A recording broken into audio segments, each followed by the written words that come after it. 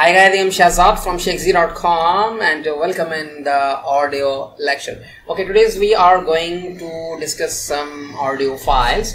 So right click, open. I'm going to open a particular file.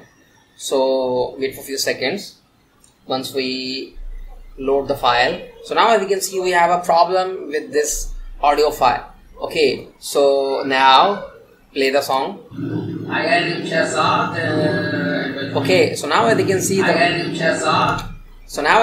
right is working fine, the left is not working fine. So okay, fine. So this is your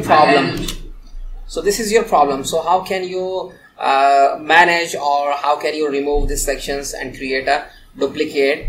So now click on this one, click on the mono. So remove this one, copy, Control A to select the all audio, add it. So duplicate this one. So click on this setting, click on the make stereo track. Okay, now right click. Fine.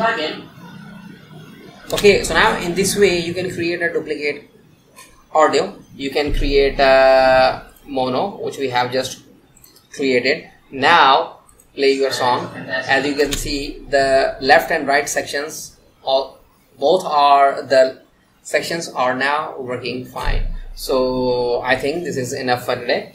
If you think we are doing good, feel free to share our courses and also the videos, and don't forget to click on the subscribe button so you never miss any update.